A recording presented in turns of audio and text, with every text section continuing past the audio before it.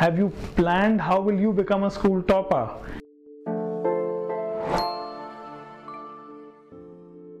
It was right after the lunch break. The students came running back into the classrooms and I was waiting for them to have an interaction with them. Now, this was class 10th, I was supposed to be interacting too. They came in, they settled down, and I realized that they've just come in from the break. And I started a conversation about, what are your plans for life? What is it that you're looking at? And the conversation started.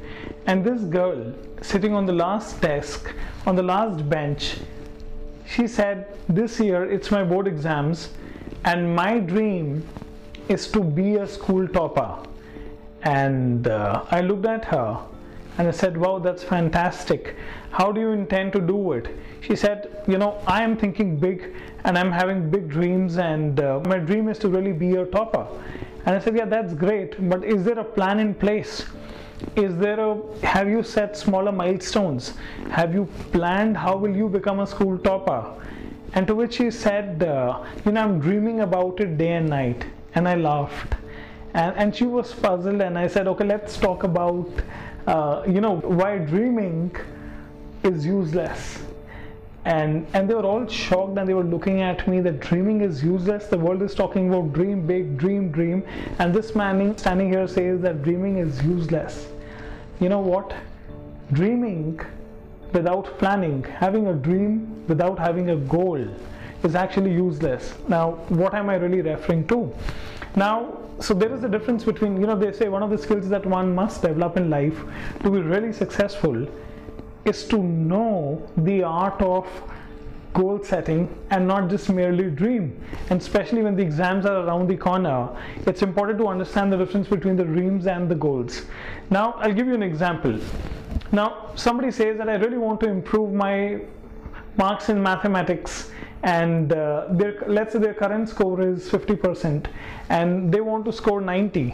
Now, from 50 to 90 is a journey. It does not happen overnight.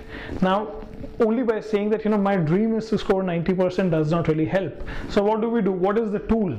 Now, the tool is to have a smart goal. Have a smart goal. Now, when I say smart goal, I'm not referring to an outer appearance of a smart goal. Let me break it down. Now, when you say that I want to score 90% in my board examinations, though I'm not a big fan of marks, but then I'm giving this example because a lot of students talk about scoring better marks. Now, if your goal is 90%, it's more of a dream because there is no goal, there is no smart goal in action. Now, what is this smart goal all about? Let me explain that part.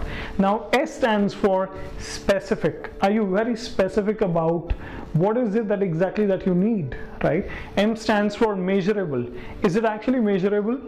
A stands for achievable. Is it really achievable? For example, if this month you scored about 50, next month you want to score 95, is that really achievable, right?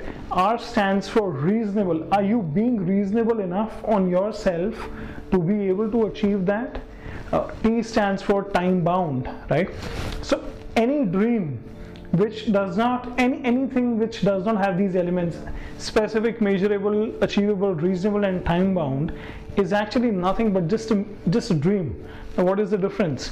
Dreams are vague, goals are very specific. Dreaming is all about thinking, goals are about doing. Dreams can be, it's in the thinking domain, while a goal is actually in a doing domain. Now, I'll give you some examples while you all are preparing for your exams, which are around the corner. Just try to understand the difference here. When you say that, I'll give you some examples. I want to improve my spelling. Now, that's a mere dream. How do you convert it into a goal? Now, when you say that I'm going to improve my spellings by learning 5 new words every day over the next 3 months, now that's a goal because that's very specific, it's measurable, it's pretty much attainable, it's very reasonable because 5 words a day is doable, and it's time bound because you are giving yourself 3 months. And the good news is that goals and dreams, these are not only applicable to kids and teens, these are applicable to just about anybody, right? Now, when you say that I want to improve my handwriting, how many of you get scoldings for having bad handwritings? I had pathetic handwriting. during my school days. And now if you want to really improve your handwriting, how do you really do that? So while the dream is, I want to improve my handwriting, it's a mere goal, it's a mere dream. The goal is when you say, I'm going to improve my handwriting by spending 10 minutes into practice every single day over the next 2 months. Now that is where you have converted a dream into a goal.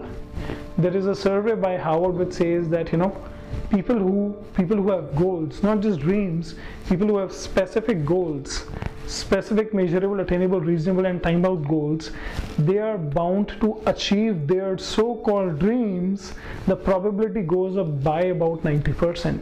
So do not have just dreams, have goals. That's the skill you must acquire. Thank you.